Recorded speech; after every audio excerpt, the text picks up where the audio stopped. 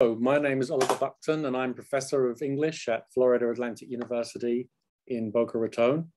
I recently published a new biography of Ian Fleming, the creator of James Bond, called The World Is Not Enough. And it's from Rowman and Littlefield.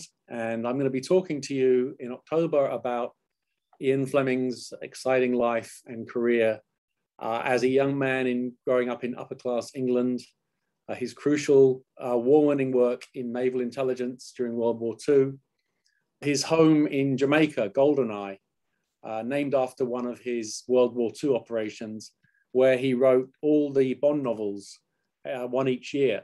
And the importance of Jamaica to the Bond novels and films is one of the things I'm going to be talking about. I'm also going to be delving into the very colorful love life of Ian Fleming, the various lovers and his marriage to Anne, and the influence of these women on the Bond girls in the Fleming novels and films.